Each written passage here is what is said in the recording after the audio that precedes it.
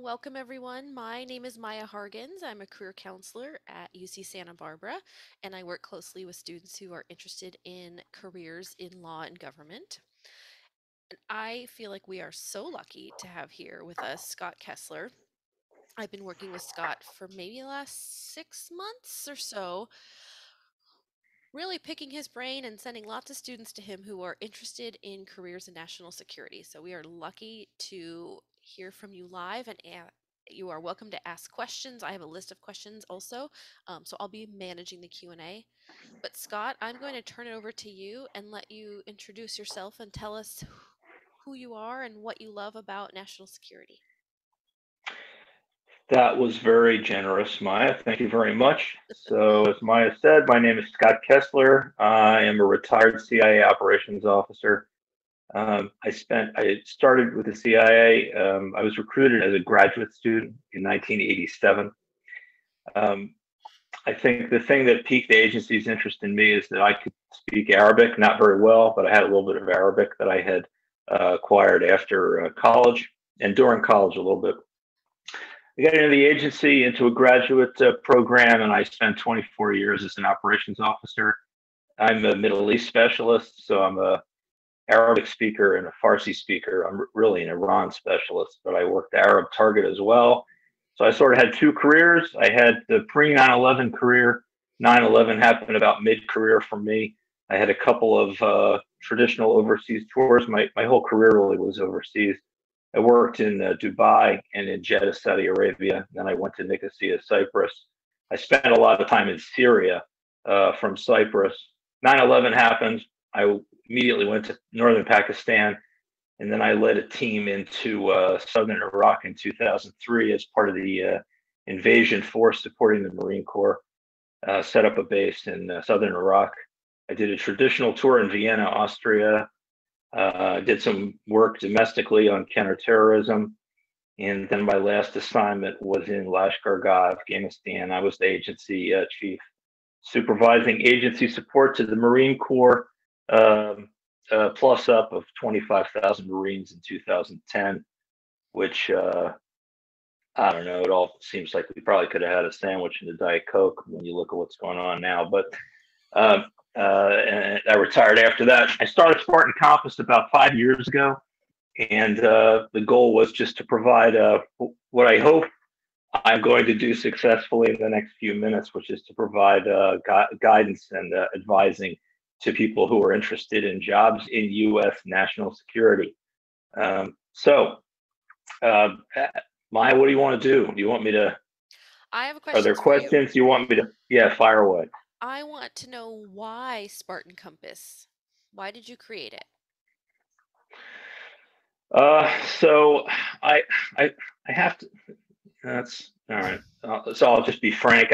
I was a little bit disillusioned around 2016 with the division and anger in the country, and I can do what a lot of people do, which is rail on Twitter or argue with their high school classmates or whatever. That didn't seem particularly productive. And so I thought, so what can I do in some small way? What does my experience allow me to do to contribute to something that is not that is not partisan, that's not involved in the rancorous, angry debates? And I came up with this idea of trying to help people who want to get involved in government service and providing for the security of the country. Not should not really be a should not really be part of the political debates. What the agency does, or what the FBI does, or what the Justice Department does, those can be political questions. But the idea of serving the nation, hopefully, is less controversial. But anyway, that's where it came from. Just looking for a way to engage and use my experience in a productive way to help the lengthy process of healing the rifts in the country. Wow, I don't know what to ask on top of that. Um, I do want to ask, and so I'm going off script a little bit. You work with college students a lot. What do you enjoy about working with college students? What makes you excited to talk to UCSB students and talk with me and share your story? So about half of the clients that we serve are college or university undergrad and graduate students, and about half, maybe a little bit more, are transitioning U.S. military personnel who are interested in, if they're enlisted, going back to school to get a college degree and then going back into national security. Um, so that career that I had, that was just the greatest thing imaginable. Um, it was awesome. Even the crappy parts, like even the year in Iraq in combat and the combat tour in Afghanistan, they certainly were not fun, but I felt good about doing them. I worked with some of the finest people I've ever met in my life. It's the culture of CIA is something that I really enjoyed. It was an important time for national security throughout most of my career, and especially in the region that I worked in. And so the idea of being able to help people answer questions, provide encouragement, provide guidance to people who are interested in a career like this is enjoyable to me. I'm mostly engaging with people who share an interest, or at least they think they share an interest in that kind of a career. And quite honestly, it's just a resource that wasn't available to me. I didn't know anybody who worked in national security. The internet didn't really exist when I was a college. Well, the internet did not exist. The World Wide Web did not exist when I was a college student, and you couldn't just look up CIA people in the phone book and talk to them. It would have been nice to get some questions answered, and so I enjoyed doing that. Usually, the feedback that we get is pretty positive. What does national security mean? What are careers in national security?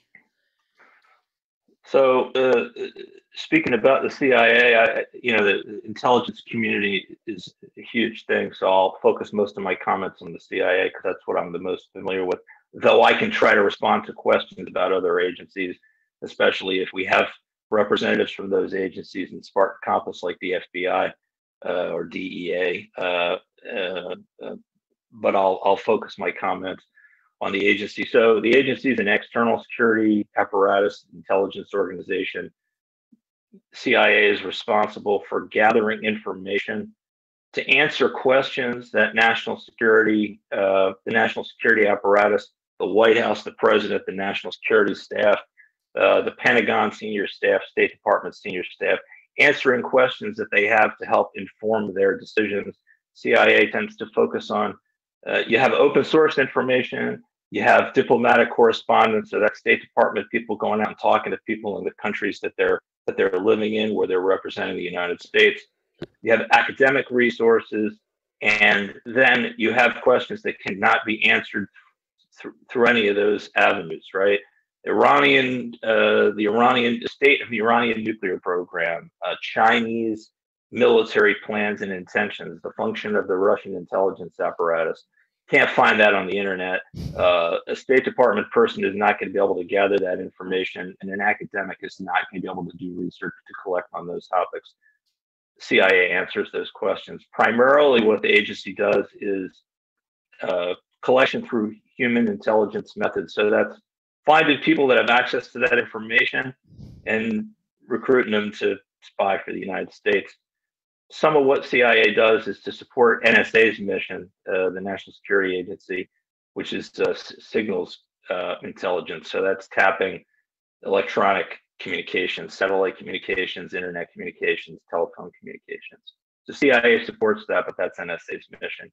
That is a very important source of foreign intelligence information.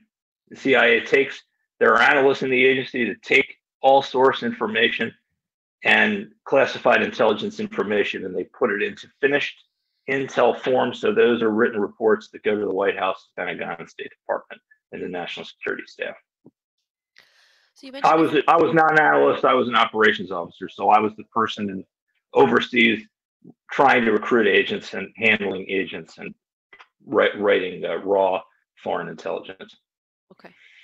So CIA is an agency, FBI, DEA, NSA. There's quite a few of them. What are the Right. kind of general differences between them, and is there a agencies that are more friendly to hiring recent college graduates? FBI is the FBI is not an intelligence. It's part of the national security apparatus because it has a counter espionage mission inside the United States. So it's to catch foreign. It's to catch people who are doing what the agency's doing to other countries abroad. It's to catch services that are trying to do that inside the United States. Got it. Primarily, the FBI is a law enforcement organization. We don't have an internal security apparatus. The British, for example, they have MI6, SIS, which is the equivalent of CIA. They have MI5, which is their internal. It's an intelligence service. Israel has Mossad, which is an external security agency and intelligence organization like CIA, and they have Shin Bet or Shabak, which is a internal. We just don't have an internal intelligence service. Some people are of the opinion that we should have one. We don't have one. That differentiates the FBI from the other organizations. NSA is military. About half of the people at NSA are military and half are civilian, and they do signals intelligence collection. There are 16 or 17 agencies in the intelligence community, and those are the three biggest. Okay. College students. So CIA and FBI in general like people to have a little bit of professional or life experience outside of or after college. It's not unheard of to get hired right out of college. It happens. Usually, the FBI hires accountants, I think, right out of college, but everybody else they like them to have 3 to 5 years of experience. With the agency, if you have a physics degree and you can speak Russian or Chinese, they take a real hard look at you, even if you're only 22. But in general, they want you to get some life experience, so that can be more study, language study, travel, anything that'll help you learn a little bit more about the world. International travel is good. And the biggest differentiator is learning a critical national security foreign language. So that's Arabic, Persian, or Farsi, Russian, Chinese, Korean, but it's only one country, Korean, but it's an important language as well. Okay. So FBI, CIA, probably not right away unless you have some really amazing skills that they want, or an accountant. If you get an undergraduate, you can apply for an undergraduate internship. If you get an internship, that'll come with a top secret clearance, which you have to work in any of these agencies just to get onto the computer systems or get into the facilities. And so if you apply for and are awarded an undergraduate internship, they usually offer you the job because you're cleared. That's one way, but grad school, the military, teaching English in China, I don't know. There are a lot of avenues. So me, I went to the Middle East for 2 years after college, and I learned Hebrew and Arabic, and that really, in hindsight, that was the differentiator that got me into the agency. I applied a couple of times and I didn't get in, and then I was recruited a couple of years later. So you were on their radar, but then once you learned those languages, you were more appealing to them. I think I was not on their radar. I Oh. think I wanted to be on their radar, In the good and way, that not in the put bad. that put me on their radar. Yeah. Um, I think students are very interested in hearing about the security clearance process. So we want to hear an overview and how it may, is it always top secret? Yeah. Or So are there different levels? there are different levels of security clearances, but I'll just talk about the top secret clearance, the requirements for top secret clearance, which is what I had when I worked in the government. To to get into any of these agencies, you have to have a TSSCI, right? Compartmented access, which requires a SCI means that you need to do a lifestyle polygraph. So you fill out a bunch of paperwork, including an SF-86.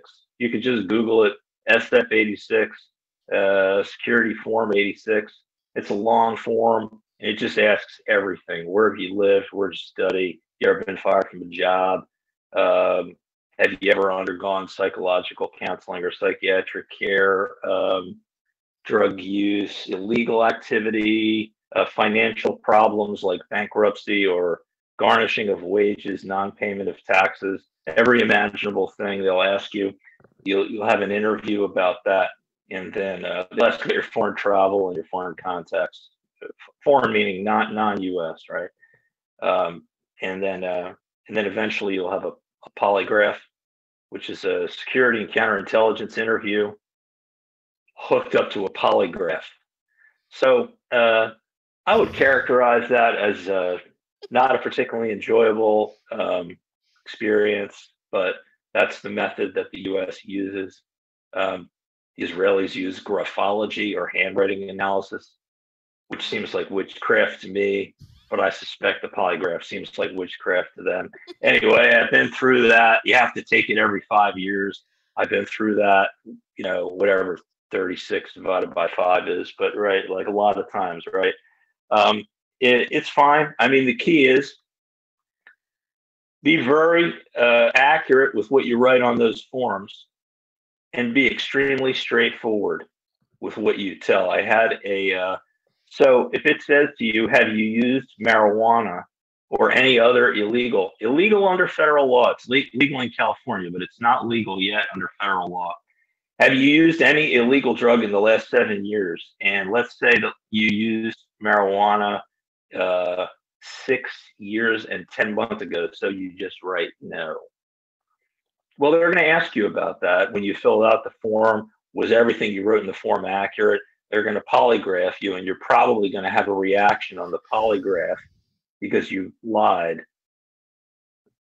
And then you will never get a clearance, not because you used cannabis 6.5 years before you filled out the form, but because you lied on a federal form and you lied to a federal officer, which is an integrity issue. So integrity is a big deal. So just be very straightforward. So I see a lot of resumes doing this, and the resumes, they do a lot of shading someone's experience to put your best foot forward, which is fine. People who read resumes all the time know that people do that. It's totally fine. There's nothing wrong with it.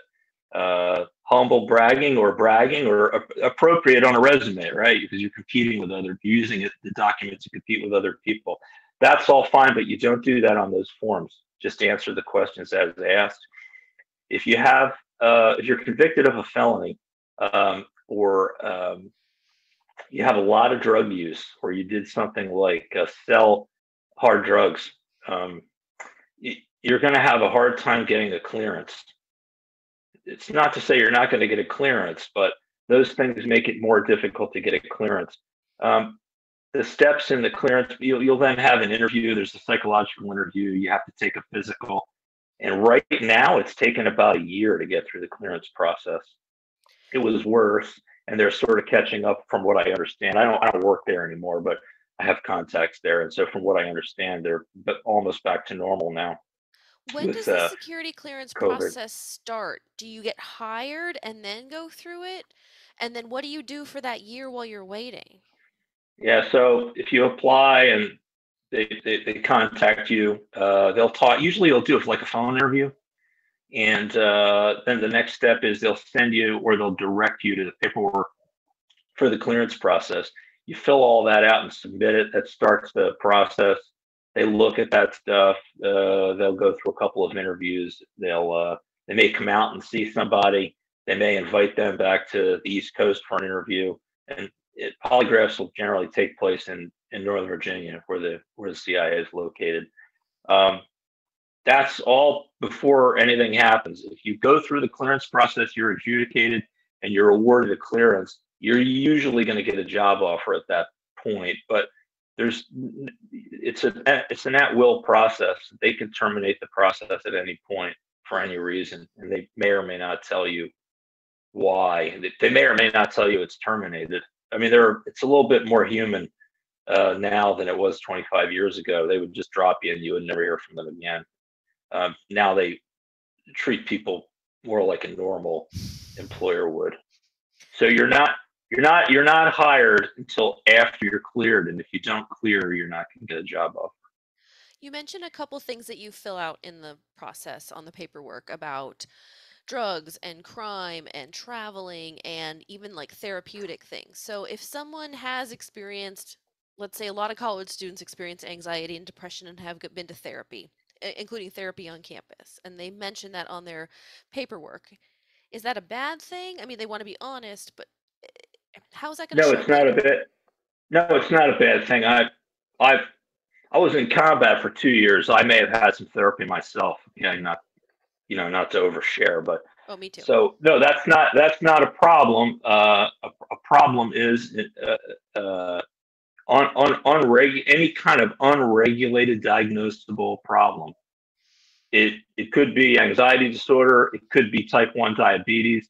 You just everything needs to be uh, you need to be in tip top shape and in control of your faculties. To when you get a clearance, it means the government trusts you to protect classified information, and you need to be at the top of your game to do that. And so, no, they'll just want to make sure if you're supposed to take medication, you're taking the medication. If you're supposed to see a therapist, you're seeing a therapist. If you're supposed to keep your A1C level at a certain level, you're keeping it there. You're That's taking all. care of So yourself.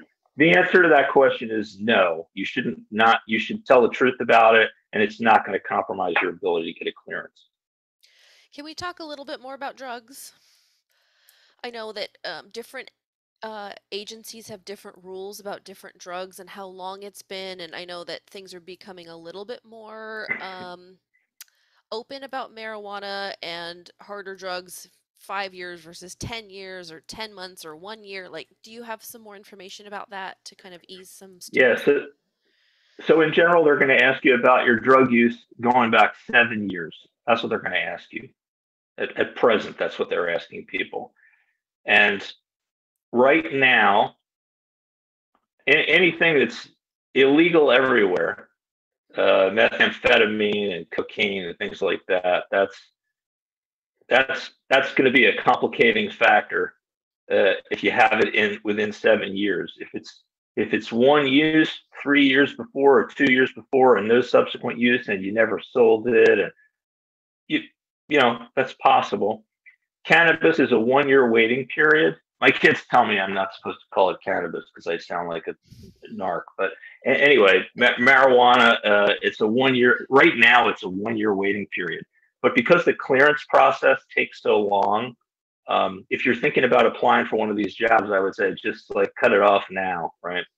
And by the time you apply, you'll be able to say, "Yeah, well, I used it in college, and I tried it in college, and they were, and it was kind of a knife's edge for me. It was like one time, but that was 1987. That wouldn't be an issue now.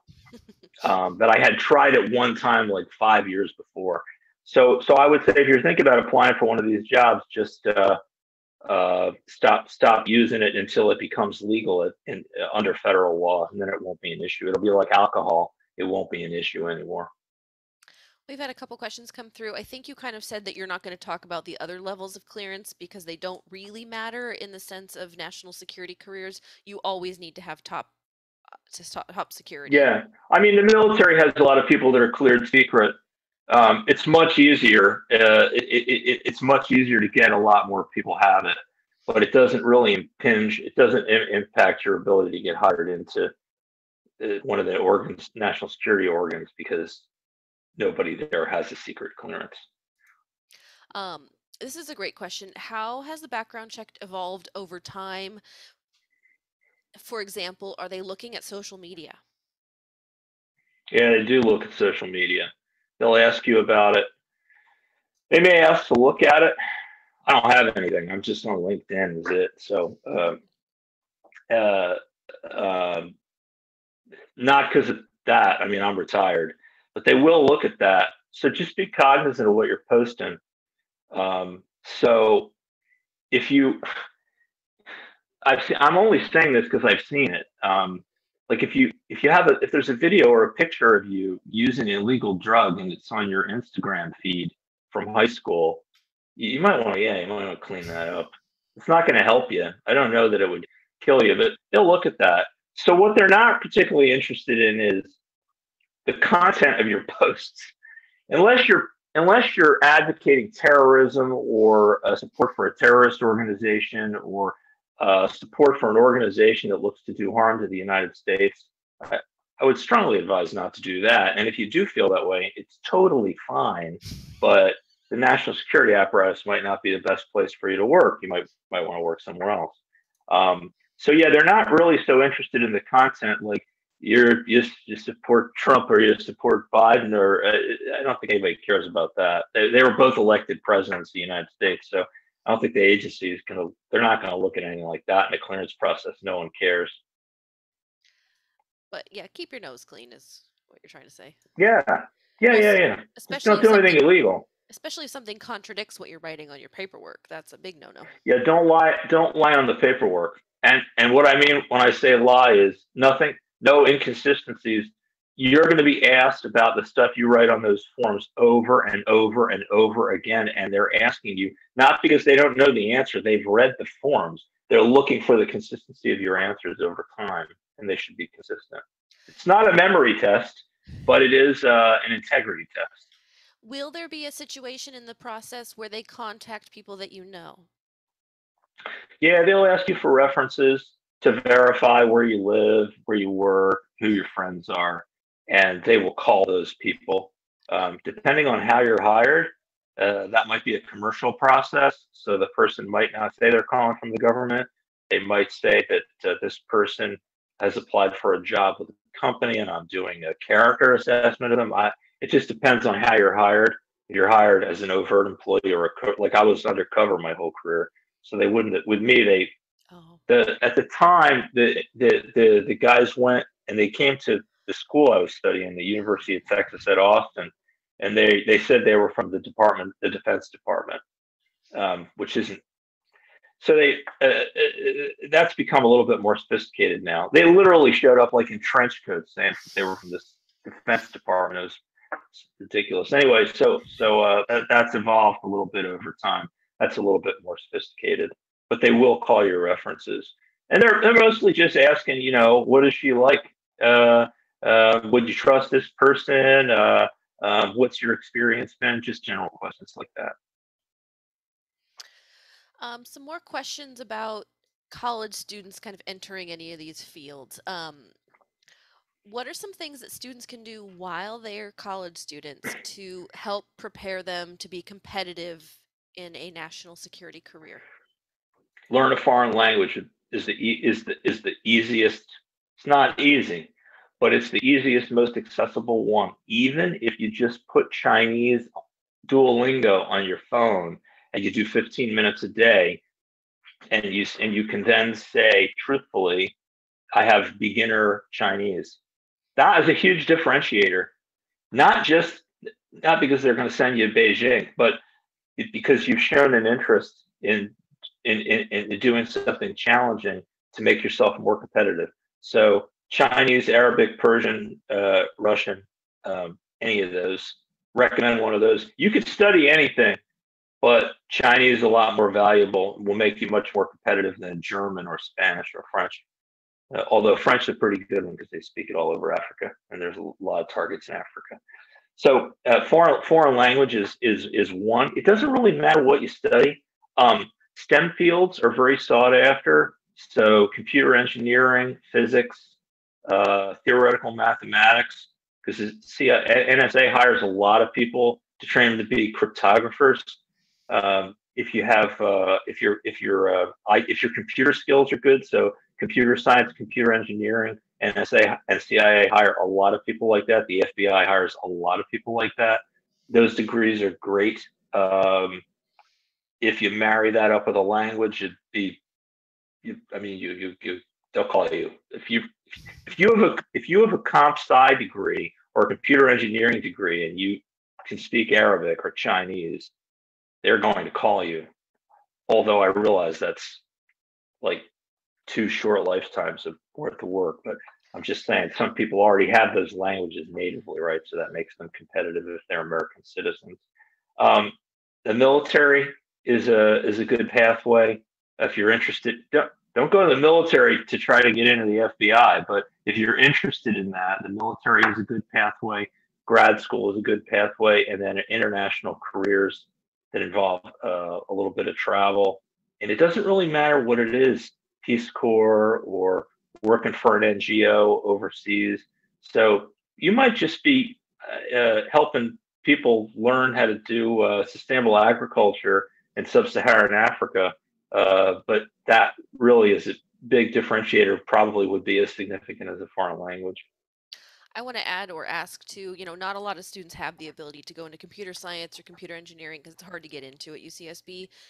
But if folks were able to take the time to learn those skills on their own through boot camps and community college courses and stuff, would that show up well as well? Yeah, if you learn a programming language, I think it would be just as valuable as learning a foreign human language, right? Like Chinese. So Definitely, it's for good. all you liberal Be arts, very a liberal arts person. I mean, I'm a liberal arts guy too. My degrees are all in political science, and but I know quite a bit of tech that I've learned over the years, and that's very valuable in this line of work. yeah, That line of work. a lot of it you can teach yourself um, outside of the university. Um, Someone asked, kind of along the computer science, I don't know if you might know what this means, but will the government prefer, they wrote ABET accredited computer science degrees or non-ABET computer science It degrees? doesn't really matter. Yeah, it doesn't really matter because all the stuff you're going to need to know to run espionage operations, you're going to get taught in the government. It's just whether you have the basics. So they're really going to look at your grades and where you went to school. So that's a good question, but they're really looking for aptitude. Does the person have the aptitude? Are they trainable? Can they get They a have clearance? That's the potential. way the government will look. Yes, that's the way the government will look at you. Are you Okay. do you have aptitude? Are you trainable? Can you get a clearance? Okay. We have a couple more questions come through, but I want to make sure what else we can ask here. Um, So someone's asking, is there a specific program? You mentioned grad school is a good stepping stone. Are there specific programs in grad school like Homeland Security or maybe cybersecurity or international affairs? Do those matter, or is it just the Those are all those are all fine, but I would actually focus more on an issue, a region, issue, or area. So I would say if you pursue something where you're focusing on uh, nuclear weapon game theory in international relations or the politics of the former Soviet republics, right, or China, and you get a degree where you comparative politics or geography or archaeology or the study of religion, especially if it comes along with a language requirement, is going to be better than national security programs. National security programs, a lot of them are not really very good. They're mostly taught by people who are doing their best, but they're teaching about something they don't, they often never worked at. And the only way to really learn what these fields are like, what these jobs are like, is to work in them. Because even though the CIA is a lot more public information now than there was 25 years ago, you can't really get a sense of what it's like from the outside. So you're not going to learn that in those programs. So I would say really focusing on an issue or a region of interest to the U.S. national security apparatus is probably more valuable than going to a national security program or an intel program. um, any common mistakes that you see people making when they try to get into the field? Unhealthy choices Like, you mean in their drugs and personal life, alcohol and okay. shoplifting, gun crime, mishandling a weapon. Right, like you're going to the range and you have your gun and your ammo in your car in the same case, unlocked. Cop stops you. You have to tell them, and then you have a gun violation. Right, it goes on your record. But in California, that's a violation. In other states, it wouldn't be. So just bad choices, poor choices. That's the that's the biggest one. And then the other thing is the next thing is poor grades. and that's just not going to help you. Poor grades, What and what are good grades? not doing it. Uh, the good grades are above a B and above, right? Okay. Not doing anything to differentiate yourself from the pack, which is all the things we've been talking about: language, STEM, things like that. I know, imagine a lot of these students lived in university housing and residence halls. I worked in housing. A lot of kind of write-ups and reports and people doing silly things because they're new in the university, having alcohol before they're 21 or smoking weed or whatever. The police aren't involved. There's no written documentation in the police department, but there's university policies that were broken. Where does that show up anywhere? That's asked on Yeah, the I wouldn't worry. paperwork, I imagine. I wouldn't worry about that. Not to be overly revealing, but I do this to try to provide context. I was a hockey player in high school, and it's an unruly sort of folks. I grew up in Philadelphia. It's a sort of it doesn't have some of the soft edges and a gentle social culture that California does. Let's just put it that way. So, I drank underage. I was arrested for disorderly conduct. We got in a fight with another hockey team at a pizza place, and the cops came and took us all to jail. Our parents had to pick us up, and my father actually was the worst than the cops were. But anyway, that all happened to me. I got it didn't even come up in my clearance. So I'm not encouraging people to be drunk and disorderly. I'm just saying that getting in trouble in the dorms because somebody ratted you out for smoking pot in your room, or maybe you're allowed to do that. I don't know. Don't worry about that. That's fine. They're really looking for habitual problems, selling drugs, and integrity problems. And the use of drugs is not in and of itself an integrity problem. So I watched I won't worry about that. I watched one of the videos from one of your colleagues about this kind of thing, and I recall them saying, "We want people who've lived a normal life and not just these perfect angels to join FBI, CIA, one of these national security agencies. We want people who have have experienced things, and that might be doing that in the residence halls or, That's an getting in." awesome video. That guy, Steve Perrin, the guy, he's a friend of mine. The guy who made that video, he was the director of security for the entire CIA. And that video is very good. He knows he just retired last year. He was the director of security. All the polygraphers they worked for Steve. And in that video, I cannot recommend that video highly enough. He just basically says, don't be afraid of the polygraph and don't be afraid of the security process. We're looking to root people out who are trying to be deceptive and get into the government to do damage. I'll see if I can link it in the chat while we're chatting. Yeah, Okay, it's great. couple more questions coming through. Does a career as a foreign service, you mentioned foreign service officers and working closely with them while you're in the CIA and they get information. Um, so they work closely with national security agencies, or are they completely unrelated? Yeah, I mean, there are the State Department guys are key. I mean, I worked undercover in the State Department, right? They're our close colleagues. They protect our cover. They really help us a lot, and we live and work with them overseas. Some of my best friends from my 20 years overseas are State Department and NSA people, and it's also in and of itself a wonderful career.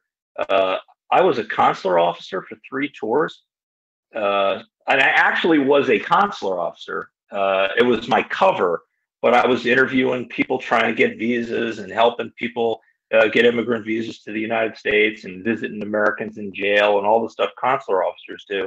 I really liked that job. I think I probably could have done that for a living. I think I probably could have been happy working in the State Department too. I prefer being an intel officer, but that's a wonderful career. It's a completely different process, and it's very hard to get in the State Department.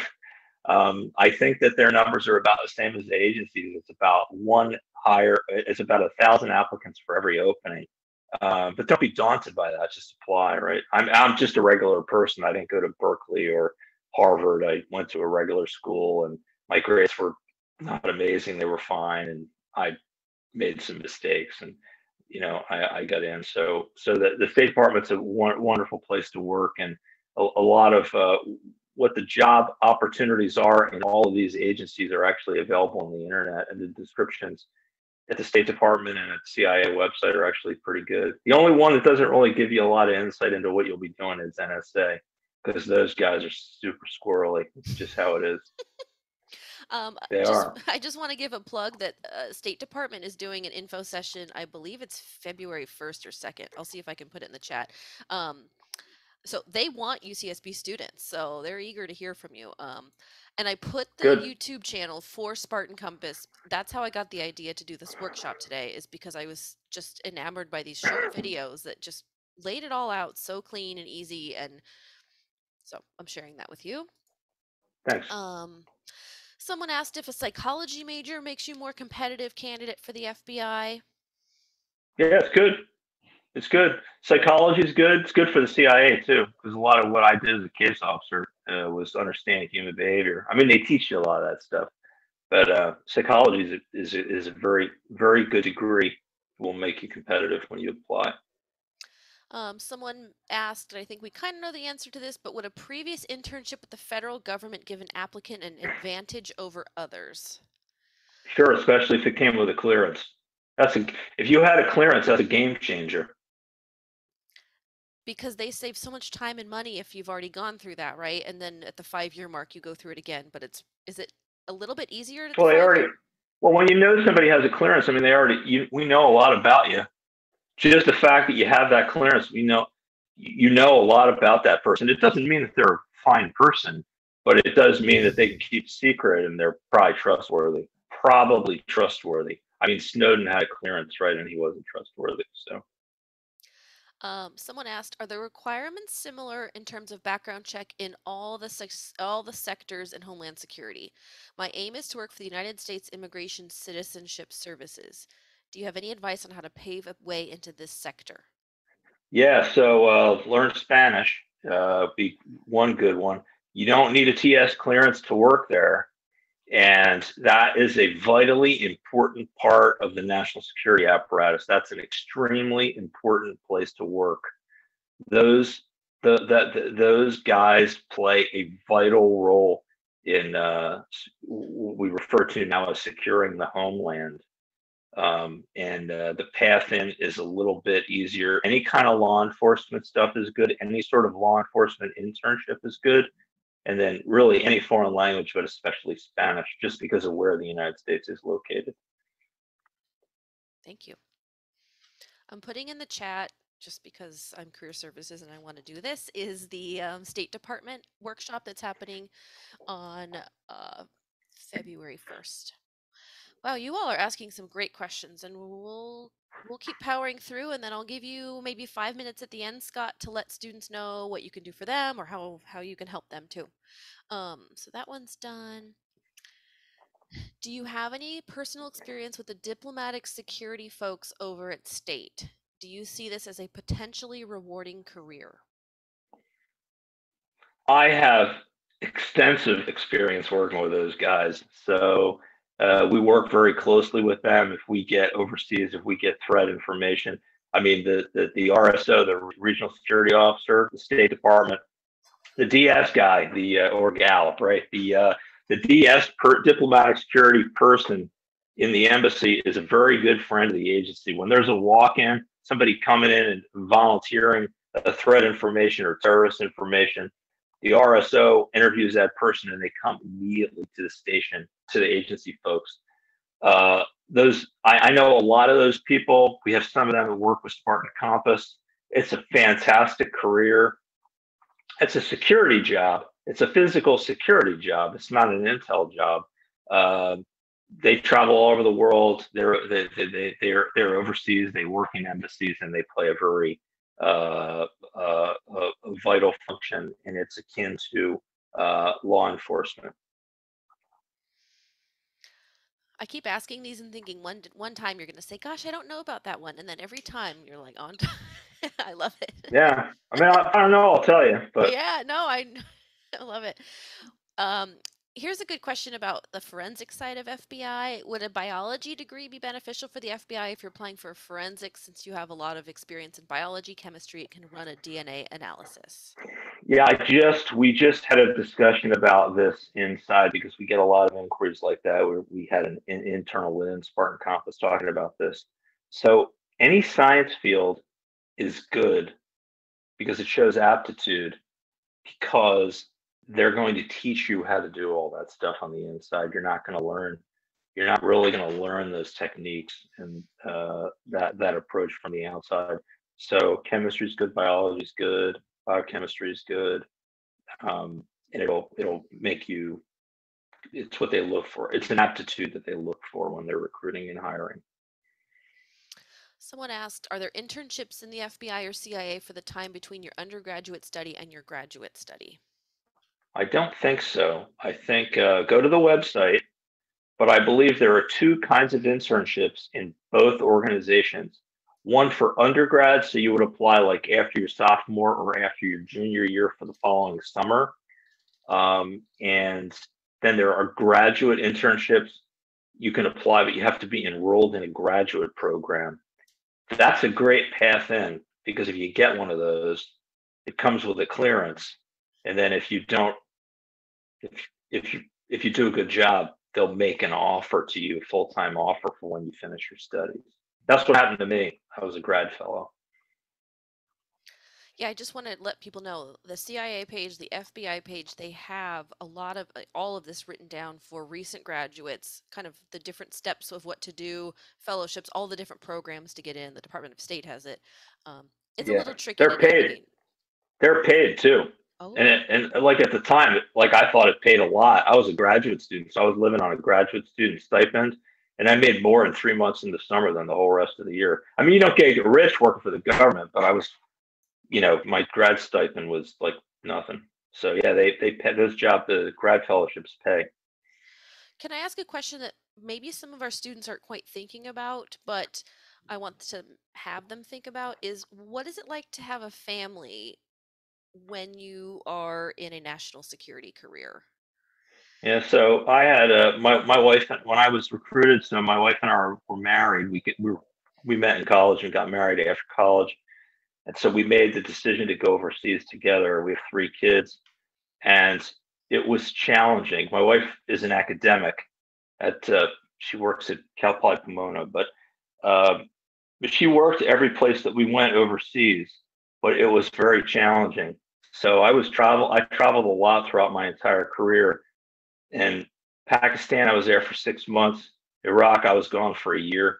Afghanistan, I was gone for a year. So you miss all that stuff. You don't really, you're not, kids are not really home. I mean, they don't become sentient until they're like 4. And then at least my kids pretty much lost it. They lost interest in hanging out with me that much around the time they were 15. So it only leaves a short period of time. And I missed like three of those years. I just wasn't there. We had a Thanksgiving dinner one time, and my oldest son, was telling a story. He was in college at the time. He's like 30 years old now, but he was in college at the time, and he was telling a story about being a Cub Scout. And I, without thinking, there's like 40 people, and I was like, "You were a Cub Scout?"